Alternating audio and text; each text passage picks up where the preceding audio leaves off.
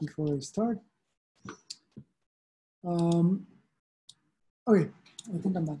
So I hope you all see my presentation here. The idea today is that I'm gonna give you a very brief, rapid introduction of time series analysis, mostly focused on Fourier analysis. The main reason for that is that's what I work on most of my time, and I don't have too much experience on other time series analysis methods in the time domain. But as you will see, going back and forth between the Fourier or the frequency and the time domains is something that we can do. As a second note, I uploaded to the Slack channel the data that we're going to use. Most of it, I have the codes in the notebooks of how I downloaded them. But the idea is that you can just copy it or download it from the Slack channel and then have it in the folder where you're going to be working on today. So I'm going to give you this introduction in, I don't know, depending on how many questions we have, 30 minutes, 45 minutes, and then we'll go into the lab. We'll do some very basic examples, and then we'll have more time in the breakout rooms so that we have many more examples of what we can do with Fourier analysis today, and hopefully we'll have, you won't finish necessarily, so we'll have time over the week or over the next few weeks to finish the lab or the breakout lab or the homework. I haven't uploaded the breakout lab yet, but we'll do in a couple of minutes when we switch. So anyway, what I'm showing you here is a time series. This is 24 hours of seismic data from a station. I don't remember, I think it's Pasadena. And I just, on the right-hand side is 4 different forms of estimating the power spectral density function of the time series on the left-hand side. And as the ones who've done already the homework, you will notice that most of the stations globally have these 2 peaks in the frequency spectrum, in the power spectral density function.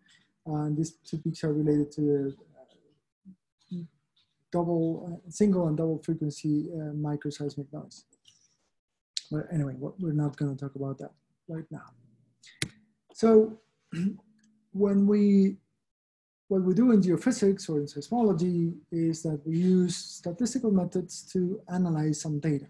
On the plot here, what I'm showing you is the compilation done by Tarabi and others of fault and fracture lengths in a significant number of studies, and they just compiled them here in this plot. So we use this data to, figure out what the size of the faults are and what that would mean in terms of seismic hazard, for example.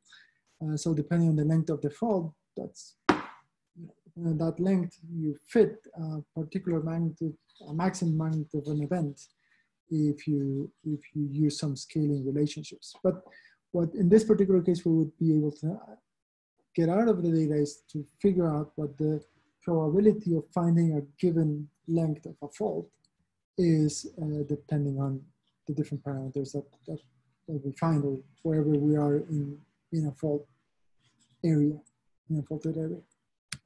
Here's another example. This is a collection of ages of ROSES participant. This is fake. I didn't ask you to give me your age. As you will see, some of us will be outliers, so we're not going to pay attention to those of us that are way down to the right-hand side. But most of you will be somewhere around 20 to 30 years old, I don't know. Again, this is fake data. So there's about 100 people or 200 people in this plot. And this is just a simple histogram. So again, this is another data set, not geophysical, but a data set that we can, that we try to analyze and get some information out of it.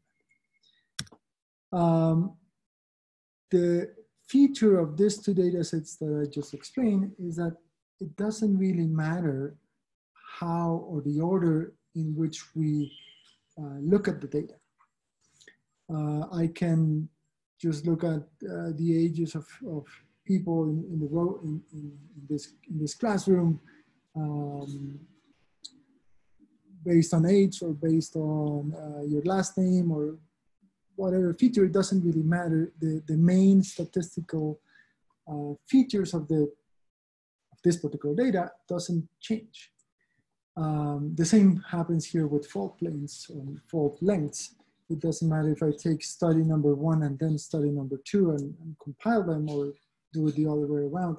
It really is not relevant in this particular type of data. But in time series analysis, there's something different. And mostly, as seismologists, this is what we're going to deal with. So time series analysis is a relatively old, mature field in statistical estimation methods. And one of the things I would like to highlight is that in many cases, we're not mastering it the way we should. And this is something I would like to encourage you to do, is to carefully study these methods, because this is what you're going to be doing in the future for the rest of your seismologist life. And there's a number of branches. There's more than 2, but in general, you can think of 2 main branches of time series analysis. One is the one that uses the data in the time domain or in the space domain. The methods are similar. So we're thinking in seismology in time, but you could think of it as also in space. It's just a different domain. We're going to focus on time and frequency, but we could have space and wave number domains as well. So there's the time series, the time domain methods, or the frequency domain methods, or the methods that employ the frequency domain. The plots are just showing you 2 examples of an earthquake source problem in the time domain on the left-hand side, or in the frequency domain on the right-hand side. And they are equivalent in a way. And it depends on what you want to do and what's more appropriate to your problem, which one you would use. In seismology in particular, we use the frequency domain quite a bit. And as you will see with the examples we'll do, you can go back and forth between time and frequency domain, but it's not, as you'll see, you can go back and forth. That doesn't mean you have the solution that you always want. The precision or the bias that you will get is not 0. So we will study data, seismic data, in which the order is important. What do I mean by important here? The order of the data points is relevant in this particular case. And we're gonna describe it with x's. The first point is x sub 1, x sub 2, x sub 3. If you're thinking of Python, then it's x sub 0, sub 1, sub 2, up to n minus 1. So we're gonna switch between the 2 notations quite a bit. But this is a time series. We have indexes which represent the sample points, n, and this n represents the time point or the position in time of each of these observed data points, x's. In most cases, we will get out of OBSPy or whatever other tool you get of your instruments, will get uniformly sampled data. This is typical, and many times we just assume this is the case. Most of the tools I'm going to talk about assume you have uniformly sampled data, and that's one limitation when you have data in space. That's slightly different. So the problem is a little bit more complex when you don't have uniformly sampled data or you have missing data points. That's also something that is important to take into account, but we're going to assume this is not going to happen to our data. So let's go back to the original example, and let's think about now that we don't really have a function, but we have a random variable in our time series.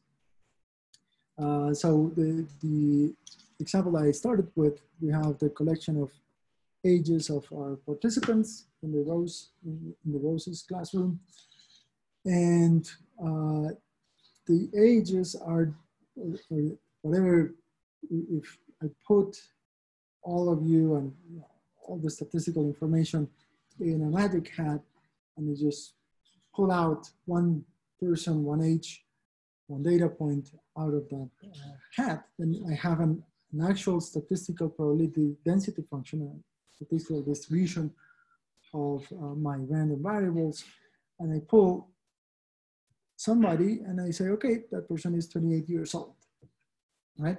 What's the probability of having exactly 28.000 years old? The probability is in fact 0. From the probability density function, what we can say is what is the probability that somebody, my experiment, when I pull somebody out of the hat, is going to be between 28 and 29, then I might be able to say something there.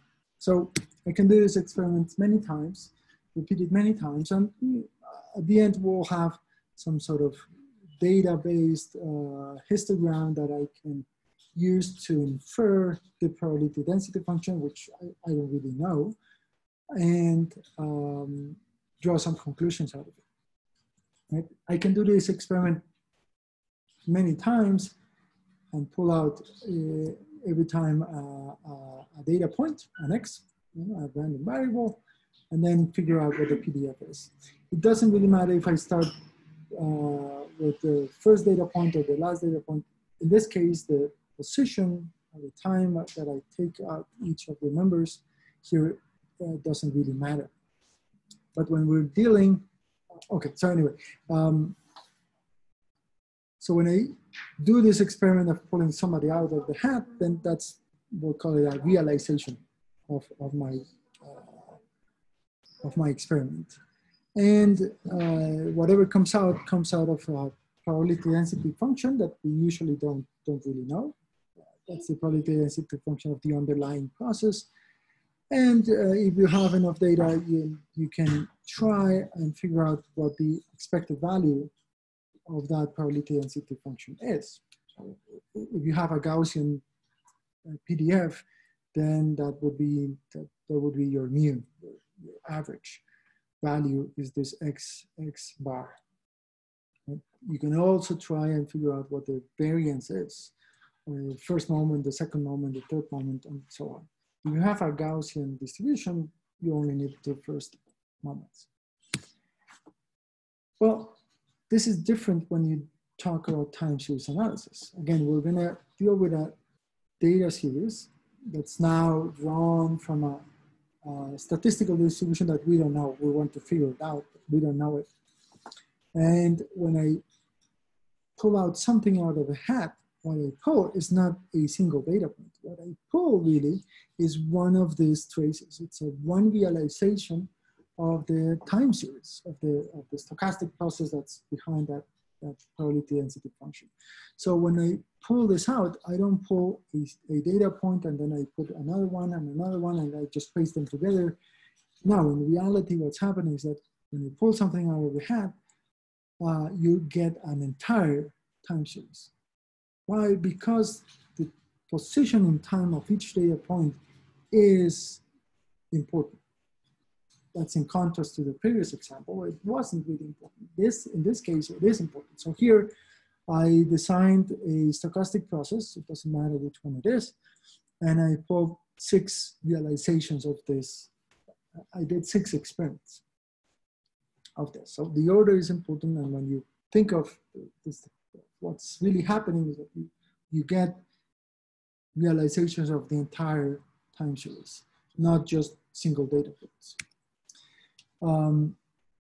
So that's basically what this is saying. This realization is drawn from an ensemble of all kinds of alternative time series that are described by whatever probability density function we have. So the next question is similar to what happened with the ages of Rose's participants. what is the expected value of my experiments, of my statistical distribution at some point n, at some data point, time point n. So this is that little box here. What's the expected value of that? Well, when you do this experiment with the Gaussian distribution in the examples before, just try to do as many experiments as you can, and you get, assuming it's a Gaussian, you get the average of the samples, and that would be something that's close, or an estimate at least, of the expected value of your statistical data point of your stochastic process. The problem here is that in order to do that, we will have to pull out not just one, but many time series, and then compare the times that we're interested in and average between all these different experiments. So it's not just taking the first 5 points or 100 points of my time series and then average them. That's not really what we could do, what we should do. We, in principle, should be averaging vertically in this plot to get an idea of the expected value or the second moment or third moments of your probability density function. Of course, this is not very useful because we only have one experiment. We only have one seismic record at a certain point in time. So that idea of putting many traces is not viable. And the second problem is, even if you have a single one, you could still try to describe it. So this is the equation that describes multivariable Gaussian PDF. So we have here the data points in time minus the average of those data points, and here the C is the covariance matrix. So we have a very large covariance matrix, n by n. So if, let's say we have about 50 points, if you put the numbers here, in order to describe this PDF, you would need about 1,300 data parameters, something like 1,000 parameters or more. So it's really intractable. You can't really do it. We can't describe 50 data points with 1,000 parameters because we don't have the information to be able to get the entire probability density function. When you look at the example before, in order to describe the probability density function, we need just the two parameters, if it's a Gaussian, the mu and the variance. That would describe completely that PDF. So even in the simplest example, which is a Gaussian distribution, one of the simplest examples, the time series case would be too large. So that's a no-go. And now what should we do? Well, we can assume some more restrictive conditions of the time series we're going to be looking at. And in most cases for Fourier analysis, we assume the processes that we're looking at are stationary processes. What does it mean? Well, it means that the actual, even though the time series varies over time, so it's not just some data points organized with, randomly, they do vary over time, but the underlying statistical description of the entire time series is time invariant. What does it mean? That the mean value, for example, or the expected value of that random number, that random variable, will not change over time, will always be the same. It doesn't mean that the data is always constant, because that wouldn't make any sense, but that the expected value is independent of where you're looking at in the time domain. On top of that, the second moment, which is the second equation here, is also time invariant. So both the expected value and the second moment are time invariant. So they're always constant. Those two expected values are constant. The third equation here shows you the covariance. Right? In our previous case of the Gaussian distribution, the covariance is 0.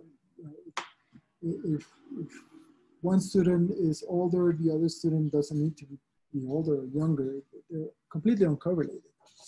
In this case, for a time series, 2 data points here, x of m, x of n, are not necessarily uncorrelated. There's a covariance between the two.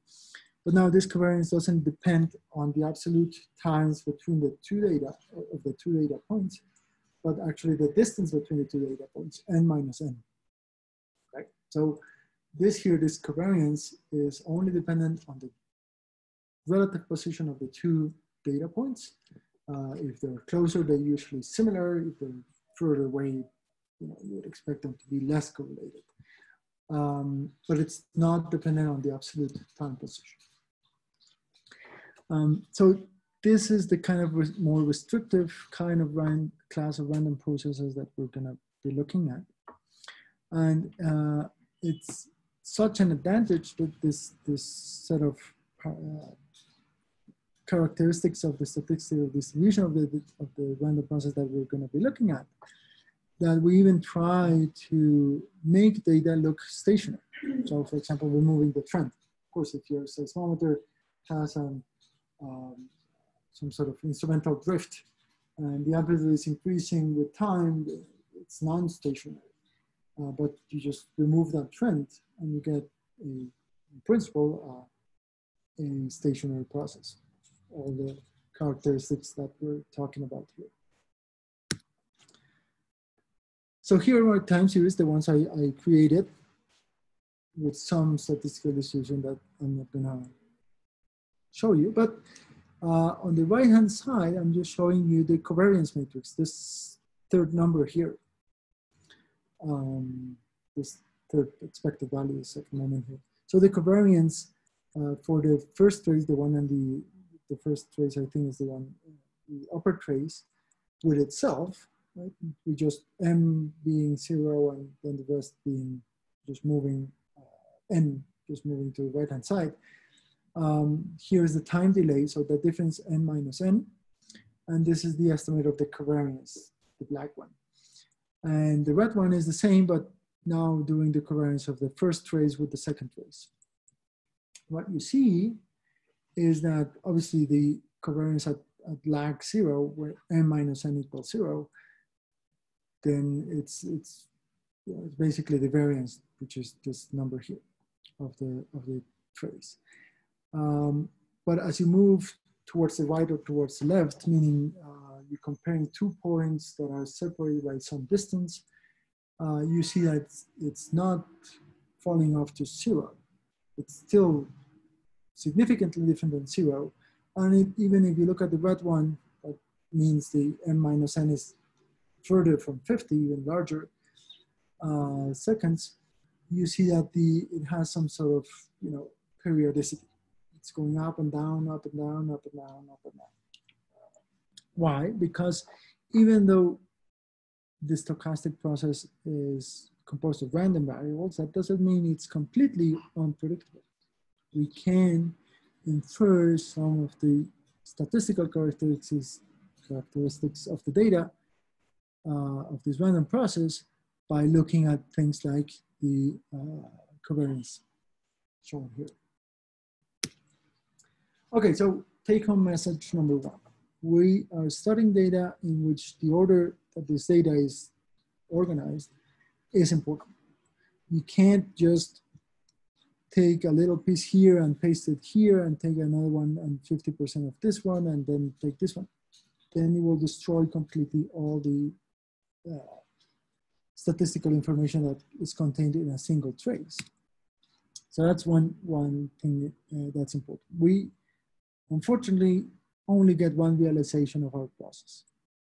So we get 24 hours of a process, but that's the only 24 hours. We don't have that. We can't repeat the experiment necessarily. And in order to make statistics a little bit simpler, we make a major assumption. And the assumption is that the random process is a stationary stochastic process. So that's the first thing I want you to remember from this part. I don't know, Francisca, if there are questions yet, or if you guys want me to continue. No questions. We can keep continuing on. So let's move into Fourier theory. Most of the things I'm going to show you are from notes I made and from classes I took from people at Scripps at UC San Diego. Bob Parker, Kat Constable, Frank Vernon, and Pierre Scher, and a lot of people are, most of them are still there. And we will be discussing a number of terms. We're going to be talking about frequency or wave number domains, frequency and wave number. We're going to be talking about spectrum and what it means, so what it represents. So hopefully most of these things you'll have heard before. We're going to be doing some really quick filtering. I'm not going to talk much about filtering, but I'll show you some examples of how to do it. And the terms like coherence and impulse response functions and transfer functions and things like that, I think we've heard last week as well. We're going to try and explain how you get them using Fourier theory. So hopefully you feel comfortable with them. If not, you can ask questions about it. But if you're not comfortable with them, you should. And you should read about that a little bit, because they're going to be very important in your future career, no matter what kind of seismology you do. This is just an example of an estimate of the coherence as a function of frequency. Not very old, but 30 years old paper. Okay, so here's the definition of the Fourier transform. There's a few definitions that you can see in books. Sometimes they have an omega in them, being the circular frequency, which is equal to 2 pi f, or f being the frequency. Here in my notation, f is a function. Capital F means the Fourier transform, or that f with a hat represents the Fourier transform of the function f. T is going to be time, and nu, here this looks like a V, and that it's nu, represents the frequency, right? So that you keep that notation in mind. There's others where you have 1/2 pi here outside or inside. I think this is the nicest definition in the sense that, as you will see, the forward transform and the inverse transform are equivalent. Or they have the same, there's no fudge factor outside the integral or anything like that. So what this does is that it takes a time series, which is this f over t, or f as a function of t, a continuous and continuously sampled and infinitely long time series, which we don't have, and we'll deal with that in a moment. And you multiply by e to the minus 2 pi I nu t, 2 pi I f t if you want, and you integrate over time, and you get the Fourier transform, which is a function of frequency, right? So that's what it does. In our case, most of our input data series are going to be real. So the Fourier transform takes a real function and converts it into a function as a function of frequency that's complex value with respect to frequency. So you can think of this as a linear mapping. You take a time series in some domain, in time domain, and you map it into another domain that we call frequency. So what does it mean? I think the best way to explain it is to do the reverse. How do we construct a time series? Well, we can construct it by doing the inverse Fourier transform. Look at the definition of the inverse Fourier transform. It's the same as the Fourier transform, but except there's a plus sign here in the exponential. That's the only difference. So it's a nice way to define it, because you don't have to remember any fudge factors to get the units right. It's just positive or negative. Negative is Fourier transform, e to the plus sign is the inverse Fourier transform. So how do we construct this? Well, as you might know, the e to the plus or minus term here is equivalent to having a cosine plus ei cosine of the term 2 pi ft or 2 pi nu t plus the imaginary part of the sine of the 2 pi nu t. So this term here inside the integral is equivalent to just creating a signal, multiplying a scaling factor here, f hat, multiplied by a cosine or a sine. So if you want to create a real signal, f of t, out of this, you just put for a given frequency, nu, you just put 0 or 1 or 2 or whatever amplitude you want, and then you can construct this f of t. So imagine this f hat is 0 everywhere except at frequency 5 hertz. So the integral here is just the integral of 0 times what? Everything is 0 except at frequency nu equals 5 hertz. So you have here 1 times e to the 2 pi I of t. So 1 here times the cosine plus some sine term. So depending on what the phase is, you will basically have a sine wave in the time domain with a frequency equal to nu, or with a period equal to 1 over nu. So that's one way to think about it. Now, if you want to get more complex signals, then you just add more complexity to the f hat function. So let's do that. This again is repeating the equation below. This is the inverse Fourier transform. We're gonna create a function here, f hat. We're gonna call it g hat as a function of frequency nu. And we're gonna define it as a Gaussian. So here is this Gaussian e to the v minus v naught. So it's a Gaussian centered around frequency v naught, nu naught, I guess. And it has a variance or a width. That Gaussian has a width equivalent to sigma. Okay, so that's the plot of that signal in the frequency domain. Let's take the Fourier transform of this. When I was a student, you were supposed to be able to do this by hand. Now, I don't remember how to do it. I remember it was possible. But anyway, if you do it, this is the result. So it looks complicated. You know, don't think much about this fudge factor here, but it's has two exponentials.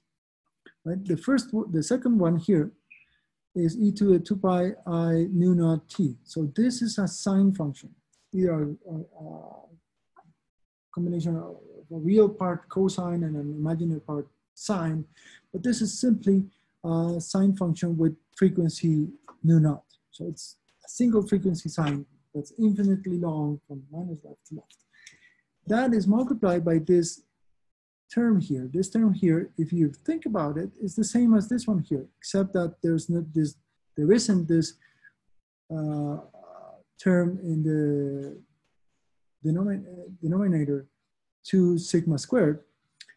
That term is gone. It's not. There's nothing to divide by. But what that means is that the width of that Gaussian, this here is a Gaussian again. The width of this Gaussian is not 1 over sigma, is not related to sigma, but rather 1 over sigma. So it's the reverse width.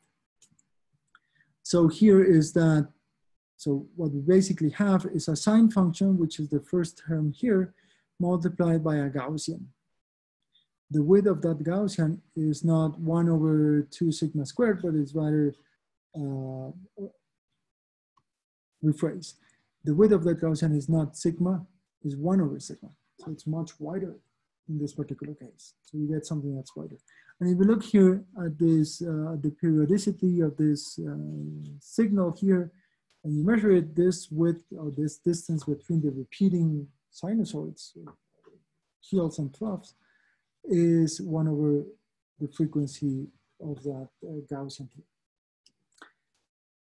So let's change it. Let's just change sigma. It's exactly the same function, but now we're going to make the Gaussian be a little bit wider in the frequency domain. So we make this a little bit wider. We again calculate this Fourier transform, and you get something that looks like this. By the way, the dashed line is the imaginary part. The continuous line is the real part, so cosine and sines. And what you see is that when I make the frequency domain wider, it makes the time domain narrower. Okay, so that's one feature of the Fourier transform. Something that's very long, it makes it very narrow in one domain and the other. So here are a few theorems or rules of the Fourier transform. Some of them we'll use extensively. The first one is called the Parseval's or power theorem, and it just says that the sum of the squared signal in the time domain is equal to the sum of the squares of the frequency domain. So basically the variance of the data in time domain is proportional to the sum of the power spectra in the frequency domain. So this is an important rule, and we're going to use it in a moment. There's other theorems. I'm not going to list them all. This is one that might be important because it shows, so I'm not proving it, but the Fourier transform of the derivative of a function f is simply the Fourier transform of the original function f multiplied by 2 pi I mu. So something where you have to, a derivative is now simply a multiplication by 2 pi I and frequency. So it's much simpler. So go ahead. Pardon me, Herman. Yeah, we have a question here in the chat. It says, so with greater precision in frequency, does that imply greater uncertainty in time? And yes, exactly true. So I'll show you in a minute, but basically there's nothing free in this world. If you want to have really good time resolution, then you're gonna have to accept losing resolution in the frequency domain, or the other way around. If you really want something in the frequency domain very narrow, you're gonna lose resolution in time domain. I'll show you in a minute what that term looks like, or what we call that. That's the, I just forgot what we call it, but it's basically, there's no way you can get infinite resolution in time and frequency domains at the same time. Okay, so the advantage of this derivative theorem is that if you have some sort of differential equation that you're gonna be looking at, you can get the Fourier transform of the f function, then you reduce that maybe more complex differential equation to simply a multiplication in the other domain, and then you can go back. So going back and forth between the two domains is possible. So many codes actually that do differential equations use the Fourier domain because it makes it easier and faster. There's another theorem. It's called the convolution theorem. So first, let's look at convolution, but I think we looked at that last week, where you have a seismometer that has an impulse response, right? And we call this impulse response U, so U as a function of time. So if you have a wave arriving, there's nothing happening, and then a wave arrives and then nothing happens next, then your the signal that you record from the seismometer depends heavily on the impulse response of the instrument. And we now know how to construct that from last week. Now, in reality, we get a signal that's a seismogram, S of t. That's what we want to understand. Maybe we want to look at the earthquake source properties or the noise properties. We want to look at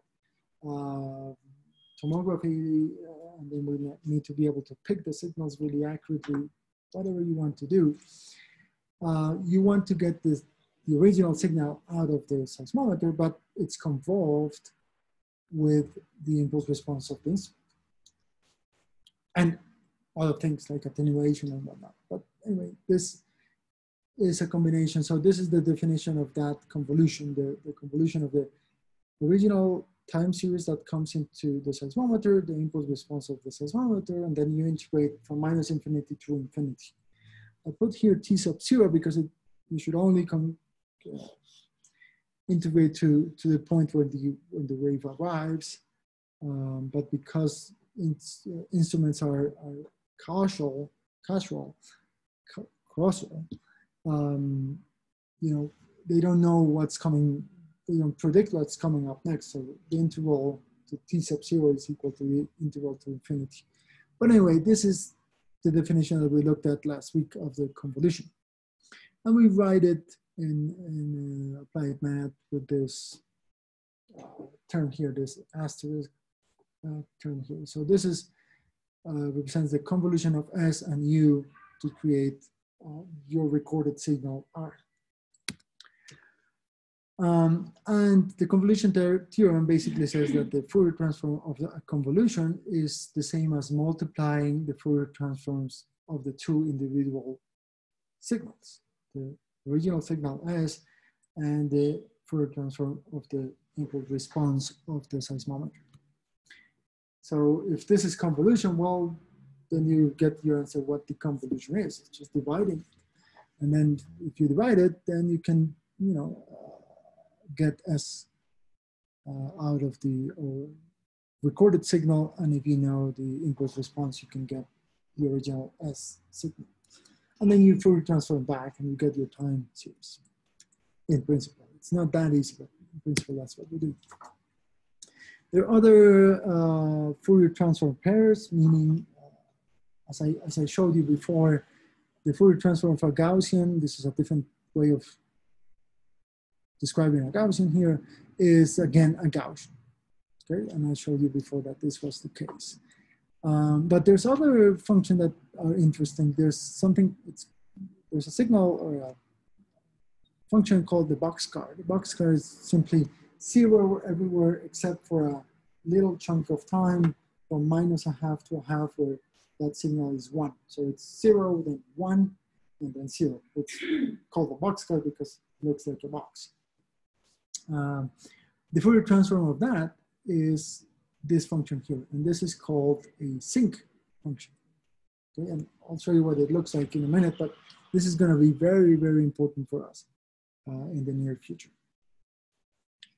So that means that the Fourier transform of a sinc is a boxcar. Okay, so it goes both ways. There's pairs of Fourier transforms. So here are other Fourier transforms. This is the sinc, the one I just showed you here. Squared is the Fourier transform that is a triangle.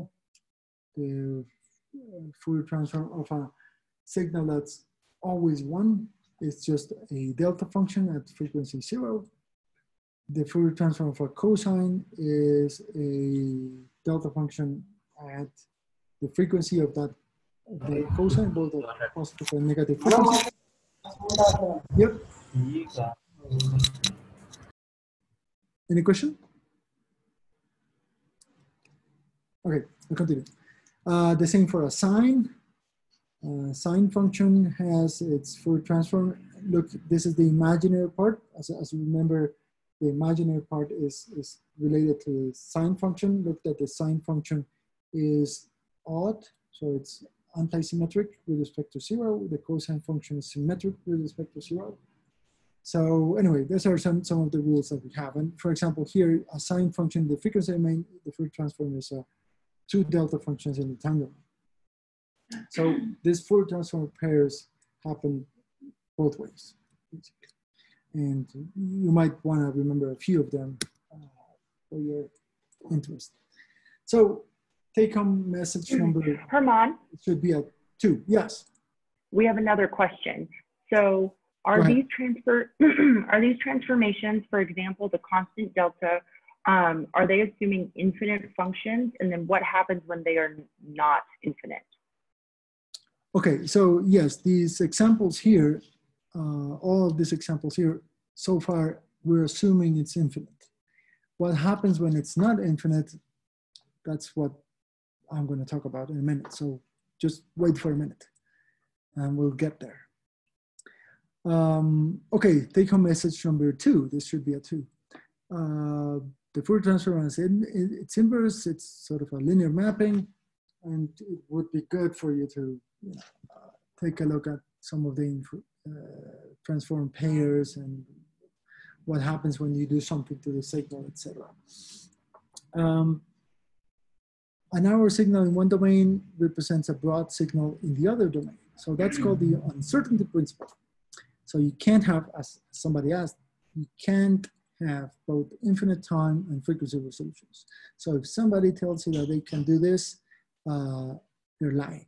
It's impossible. It just can't happen. You can try to get better time resolution in some ways and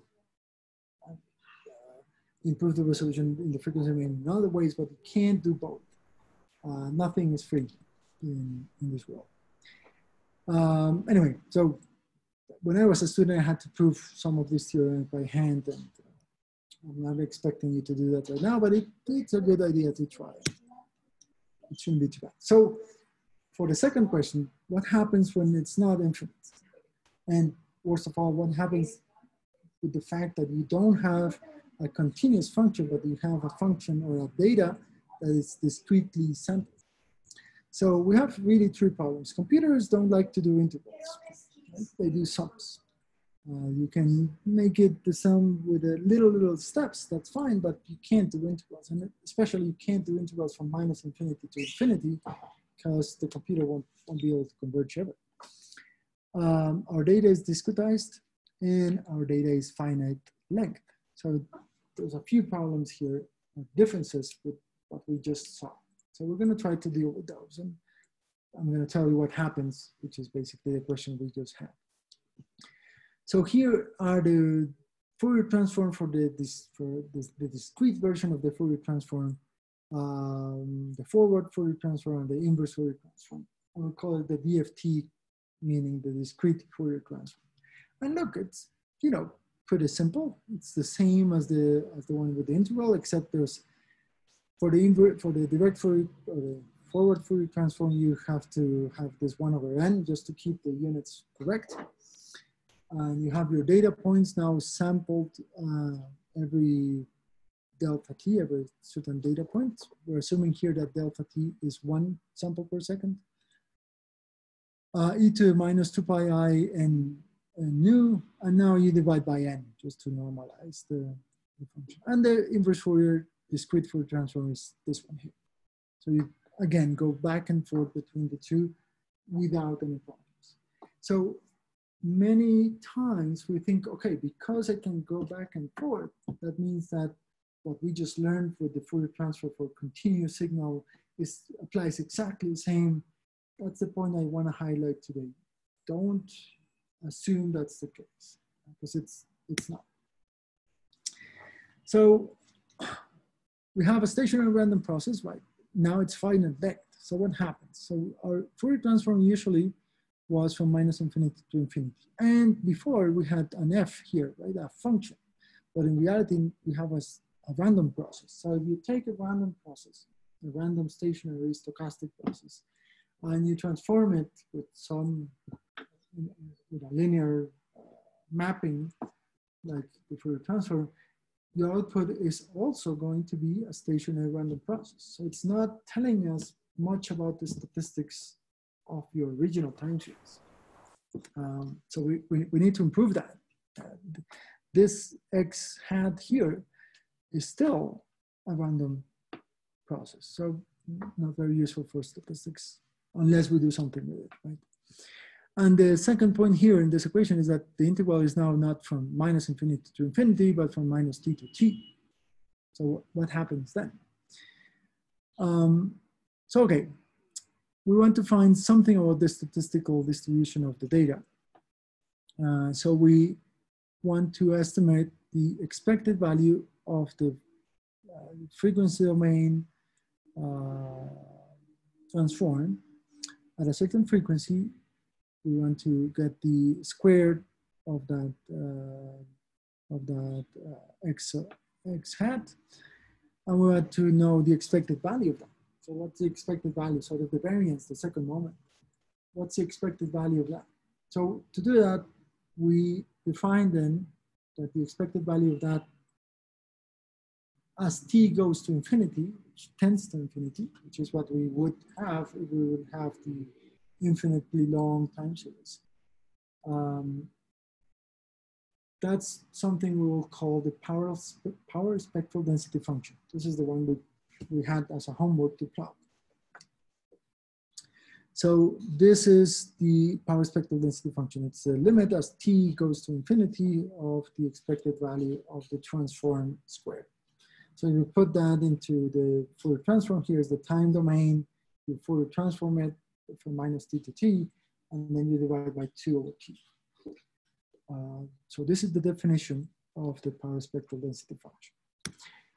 Still, we're still doing integrals, right? So that's not exactly what we have.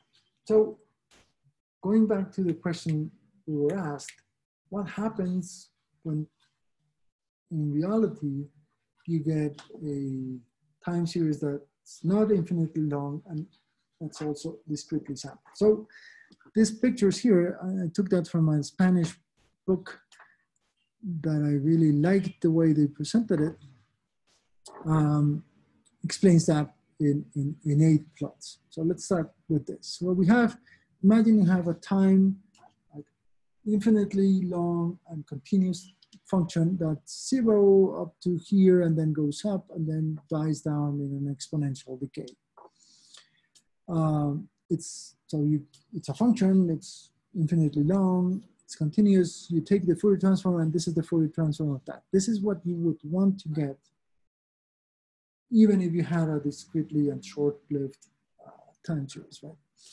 Okay, so let's do the following. Imagine that we multiply this signal by another signal that's 0, except at time 1, 0, and then at time 2 is 1, and then 0. So we multiply by a bunch of 0 everywhere except at the sampling points.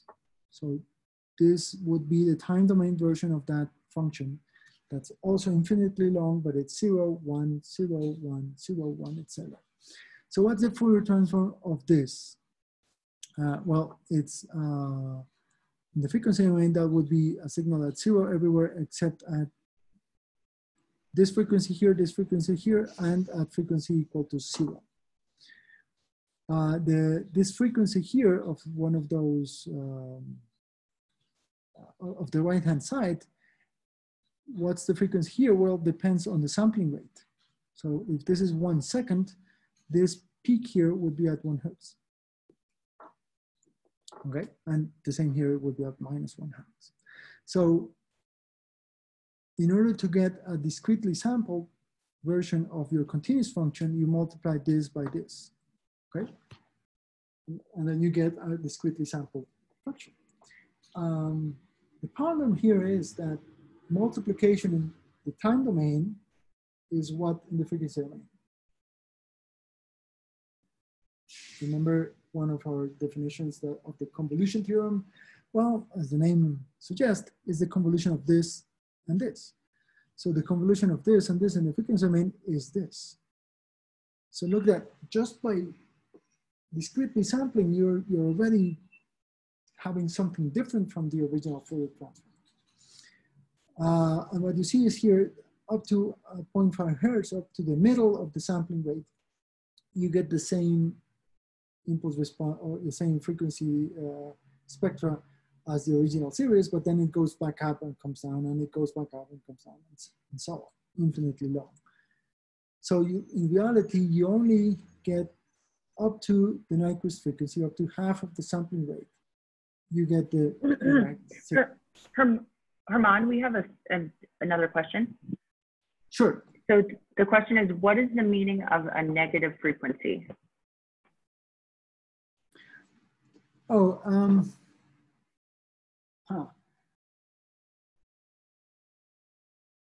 For real input, for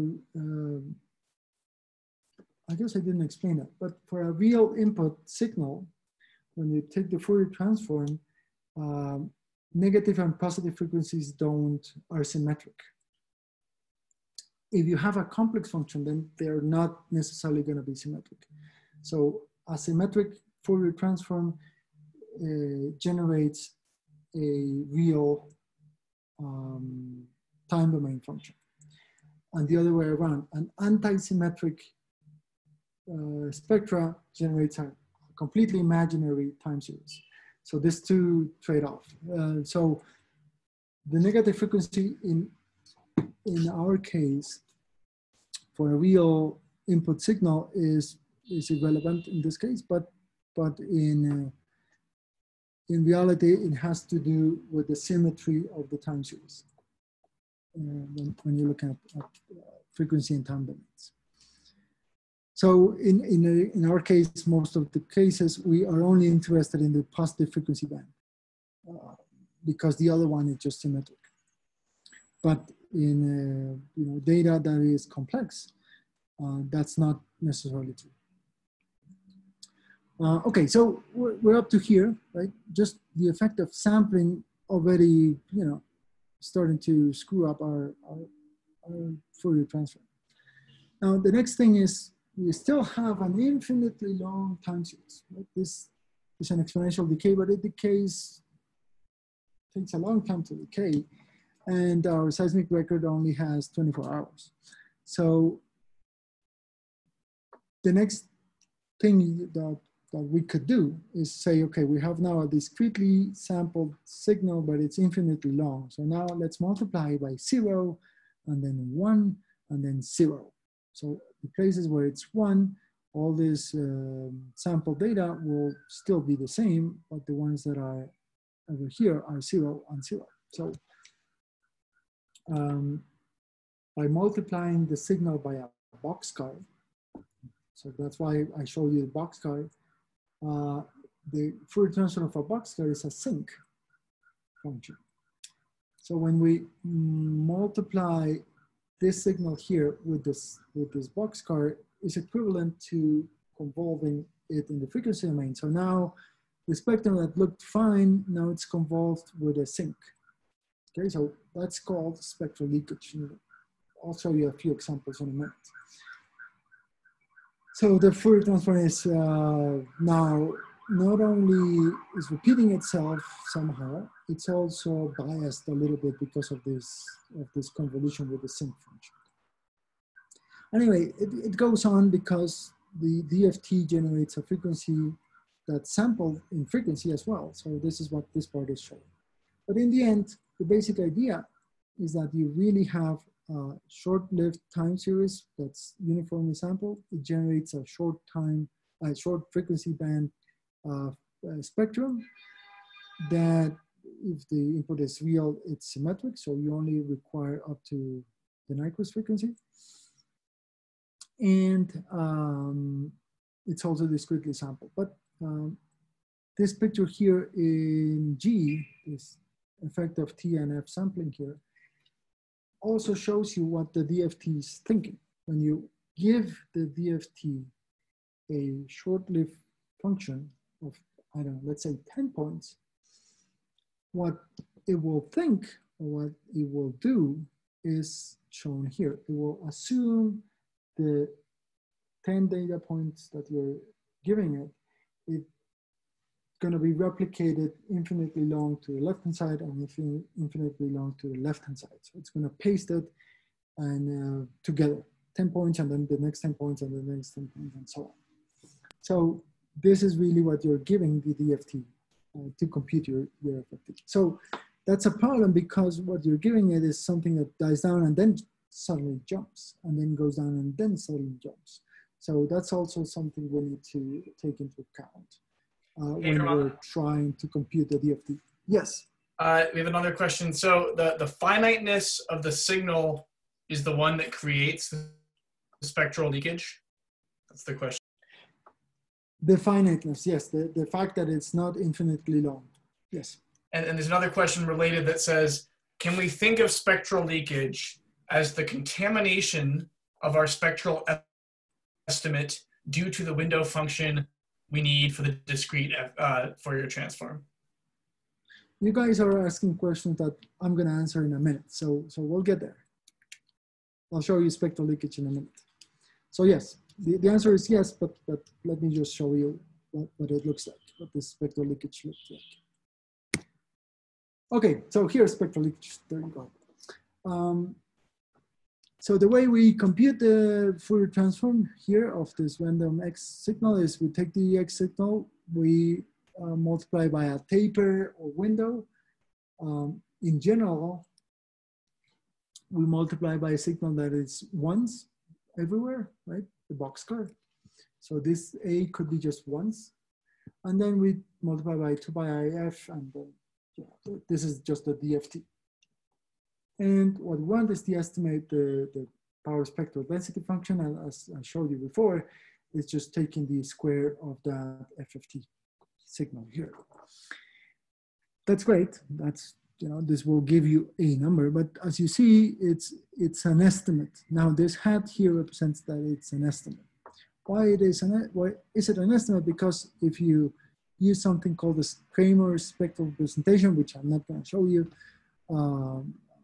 explain, but basically from the spectral representation, you can show that the estimate of doing this here is equivalent to having the true spectrum, but it's being convolved, the true spectrum being, if you go back here, taking this spectrum here, and convolving it with the FFT of your window, of your boxcar in this case, squared and then integrated.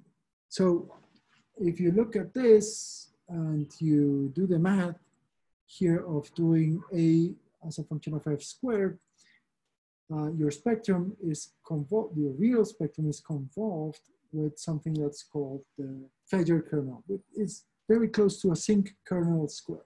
It's not exactly the same, but it's very close to sinc square. So this is what it looks like. This is the convolution function, the convolving function of your true spectrum with that convolving function that generates your data. So this is your data. This is the estimate of the power spectral density function. So take into account that you're not really getting S, you're getting an estimate of S, and that estimate is a convolved version of the real spectrum. So, you guys that do inverse theory, you can think of ways of doing this inverse problem, but there's no single solution to that. So let me show you what it means, what it looks like. I'm gonna show you the examples, and I'm gonna just do the prediction, the forward problem. Here, I'm gonna define an S myself, and I'm just gonna convolve it with this, and then generate what you would see if you calculated the spectrum of the data. With 3 tapers, one that's just a boxcar, so ones and then zeros everywhere. One that's a Hanning taper, it's sort of a sine taper, smoothed in some way. And then one that's called the prolate taper, which is the taper that that's used in multi-taper spectrum estimation techniques. So there's just 3 tapers. There's tons more, but I'm just showing you 3 examples. So here, in this plot here, I'm showing you from the Nyquist minus half the Nyquist to plus half the Nyquist. This is the FFT of the 3 windows. Of the window, the boxcar window is the blue one. The orange one is the Hanning taper, and the green one is the prolate taper. And what you see is that these functions here are convolved with the original spectrum. So, okay, imagine you have something at 0 frequency, that's fine, but it's the energy that is here at 0.5 hertz is also convolved or leaked, that's why it's called spectral leakage, into the estimate at frequency 0. And when you zoom in, I'm just zooming in into the first part here, when you zoom in, when you do the boxcar taper, at 0.06 hertz distance from the frequency of interest, you have maybe just a reduction of about 10% to maybe 1% of the energy with respect to the original frequency. So if the signal at 0.6 hertz is 100 times larger than the frequency of interest, then all the energy is really coming from here and not from the frequency that you're interested in. If you use the Pauly taper, which is, you know, the best one in some particular way of describing it, you can see that this difference in amplitude is about 1,000,000 times smaller at the same distance. So this is a much better way of calculating the power spectral density function. It's less biased. It's still biased, but it's less biased.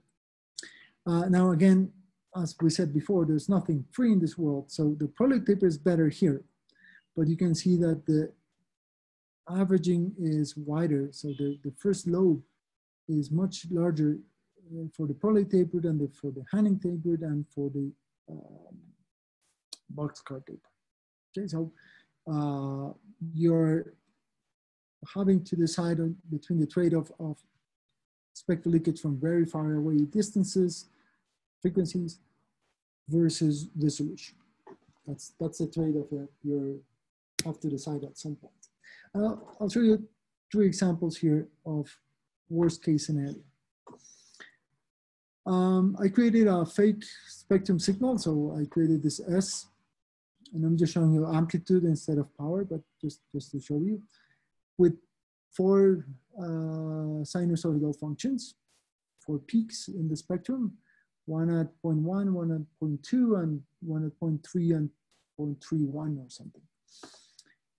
Again, the 3 tapers are applied, and you can see that in this case, it looks like the boxcar taper is better because it shows the 4 peaks, and these 2 peaks that are close together, look, you can actually separate them very nicely. While the other 2 tapers do fine in the first 2, but in this 2, they merge them together somehow, right? And even in the green one, it suggests that there's a single peak in the middle between the 2, which is not true. So, you know, the local resolution is worse than for the boxcar taper. And I'm just showing you here the log domain scale of that same plot in the bottom, just to show you what happens next. So this is the same exact signal, but now I decided that this frequency at 0.2 hertz is 500 times larger in amplitude. And this is something not uncommon in seismology. Okay, so you can see in all the 3 cases, you get the peak very well, but what about the other 4 peaks? Do we see them? If you take, now we'll take the log just because this one erases everything we see here. By taking the log here, the blue one, which is the boxcar taper, doesn't even see this peak and barely sees this peak, the first of the 2. That's called spectral leakage. And that's a really bad case of spectral leakage. Look, instead, the Hanning taper and the Pauly taper, they do see this peak here very nicely, and they do see this, you know, merged peaks here. So they don't improve in the distance here, but at least they do show that there is a peak here, which the boxcar taper doesn't because of this bias of the sinc squared function of the Frederick curve. So you better basically always taper, please. Here's another example in more seismological terms. Well, the other one could be seismological too. This is the function of what you would expect from a source spectrum with a circular fault with some size and kinematic source with a circular patch. This is the moment and this is the corner frequency. So the red curve is the original spectrum that you expect to see. So if we convolve it with the taper function, what you see is that if you use the Hanning taper or the Pauly taper, you do a fine job.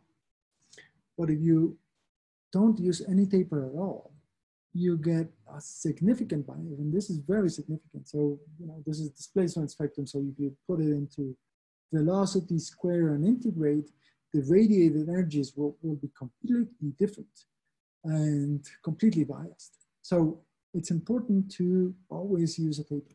And that's sort of my take-home message, the most important take-home message. You know, you can use the multi-taper tools that, you know, there's codes around. There's a Python package of my codes from Fortran if you don't want to learn Fortran. But MATLAB has them.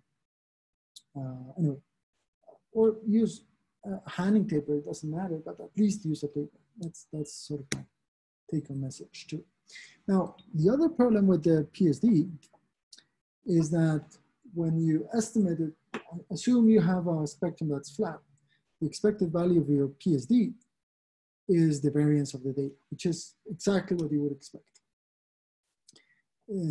But the second moment, the variance of your PSD is sigma to the fourth. So basically you have an expected value, an estimate of your spectrum of 1 with a standard deviation of 1. So your error bar is as big as your spectrum. So that's not really useful. So the problem here is that it doesn't matter how large you make your data set. This is still true. So it's the way we're calculating the power spectral density function is inconsistent in the sense that as you put more data points, it doesn't improve the variance. And so this happens in colored spectra as well. So the variance of your estimate is proportional to your power spectral density function anyways. So you need to smooth things somehow. So because of the way the DFT is constructed, you can average different frequency points, and that way you reduce the variance in some way. But you always have to do this, because otherwise the variance of your spectral estimate is going to be as large as your amplitude or power spectral density value. So that's why if you go back to last session, you saw the spectra of a signal, and it's very noisy. You know, it's not a nice function of frequency. It's very noisy because the variance of the estimate is not very good. Okay, so before we start the labs,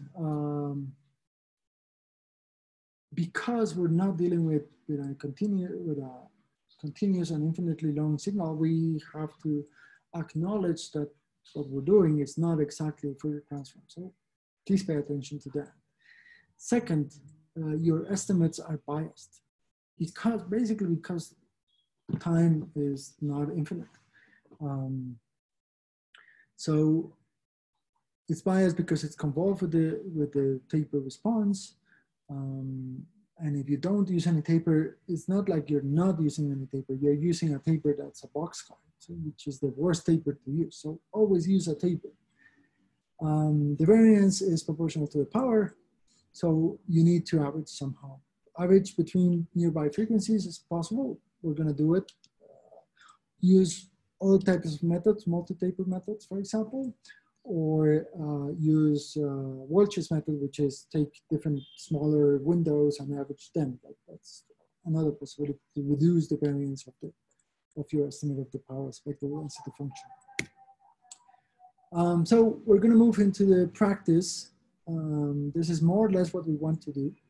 I don't know how slow I've been, pretty slow. But we'll move into the lab. Are there any questions before we do that? Yeah, we got a couple of questions here in the chat. So it says, in your experience, how high can we go in the frequencies we can really trust when we analyze earthquake spectra, especially when we're dealing with small earthquakes with a high corner frequency? It says, for example, using a broadband station with a 100 hertz sample rate, what could be the highest frequency that we can really trust? Obviously, less than the 50 hertz Nyquist, to analyze the earthquake spectrum. Okay, that's an important question. I learned that the hard way when I was a student.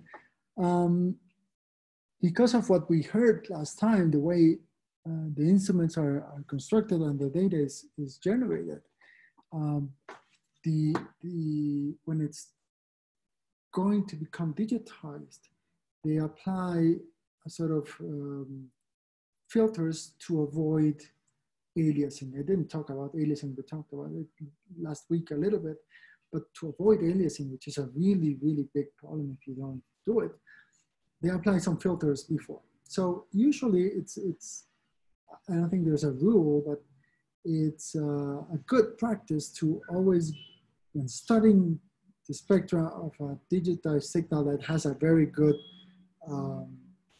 anti-alias filter, you would go to about 80% of the Nyquist. So if 50 Hertz is your Nyquist, you would go to about 40, more or less. And that, I think in the examples I'll show you or will have, you can see that the spectrum behaves really nicely and then it drops down really quickly. And that's probably the anti-alias filtering kicking in. So about 80% of the Nyquist is good practice, let's say. And then actually another question about the multi-taper method. So we saw on your first slide of your presentation, this comparison with different tapers and numbers of tapers. And I was wondering if you could briefly explain how the multi-taper method works and sort of why we might want to use it or what the advantages might be. Okay, let me see. Okay, so here. The basic idea, as I said, is that the variance of the power spectral density function is large, right? So the way to deal with that is to average estimates that are hopefully independent. So you can average over nearby frequencies. If you use the DFT correctly, they are independent, but they are only independent if the spectrum is flat. But anyway, okay, so you need to average them to get a better behaved estimate of the power spectral density function. So what we do in the multi-taper world is that instead of multiplying the signal with a single taper, like a Hanning taper, we multiply by a different taper that's called a pulley. So we multiply with this function here, this green one. There's no difference between having, there's a little bit of difference, but there's no gain in terms of variance if you use the green one or the orange one. What to do next? Okay, so now you could find another taper and multiply it again with another taper. So you get a second estimate of Y, of F, with a second taper. Now, you can't really combine, sorry, going back and forth, combine the purple estimate and the green estimate just like that, because they won't be independent or statistically independent. So many years ago, applied mathematicians in Bell Labs, they were looking at communications and things like that. When Bell Labs was this big lab with a bunch of Nobel Prizes and whatnot, they defined a collection of tapers that are orthogonal. They're called the Slepian tapers or the tollate functions. So the second taper, I don't have it here, but I can show it to you in the lab. The second taper is orthogonal to this one, and the third taper is orthogonal to this one and to the second one. So you can have lots of orthogonal functions or tapers that you can use to multiply your time series, take the FFT, and that means that your YFs you have a bunch of estimates of the same YF with orthogonal functions. So the estimates are in principle also orthogonal, and then when you average them, you reduce your distribution, you reduce your variance significantly. That's the basic idea of the tapers. Now, the problem is you can't use any taper, right? Because sometimes when you use a taper like this, your leakage is too large. So you might be averaging and getting your variance reduced, but you increase the bias. So there's this trade-off between resolution and bias. So the multi-taper algorithm, what it does is it computes lots of, not lots, but a few spectral estimates with different tapers or octagonal tapers, and then sums them, trying to be careful not to introduce too much bias. And so that's what it does. There's two main algorithms. One that's called the typical multi-taper, which uses dispollates. There's another one it's not really new. It's been since I was a student, I guess, at least. It's called the sine multi-taper, which has lots of tapers, many more than the multi-taper, the original multi-taper. They have worse leakage reduction properties, but you have lots of them. So you reduce the spectra quite a bit. So that's why if you, sorry, going back this all the way to the beginning. So this is using a single taper, and you see the amount of variance of your estimate. When you use the multi-taper, there's two versions of the multi-taper. You can check out my papers in 2007 and 2009, somewhere around there. You reduce the variance significantly without introducing bias. And this one here is really smooth. It has significant bias, though. You can see that this bump here, which is related to the average of the data, is significantly large compared to the multi-taper or the single taper. So it introduces a significant bias, but it's very smooth. So it's another way to deal with this type of signals. Thank you for that answer. And we have another question here, which is a longer time series, does a longer time series have less influence? Is it less influenced by the taper issue or boxcar taper or spectral leakage? Okay, so the short answer is yes, but up to a point. So this is done for 100 points, but you could do it for 1,000 points and it will go down a little bit. But for example, the boxcar taper will still be really flat. Maybe the amplitude is going to be reduced, but it's still going to be sensitive to frequencies all the way down to the Nyquist. So even if you have a very long time series, still try to apply a taper. Maybe you can apply a taper, 5% cosine or something that significantly reduces the leakage quite a bit, and it reduces it continuously as you go away and away. The boxcar taper effect is that you can see it here, it's really flat and will continue to be flat forever. So, I would still propose you use it. Use some kind of taper. I prefer the multi-taper, but that, I'm biased. I wrote it.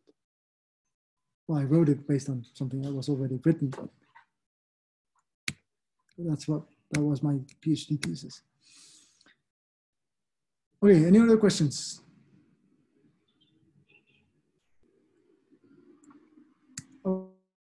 I guess. Let me try and share my screen now.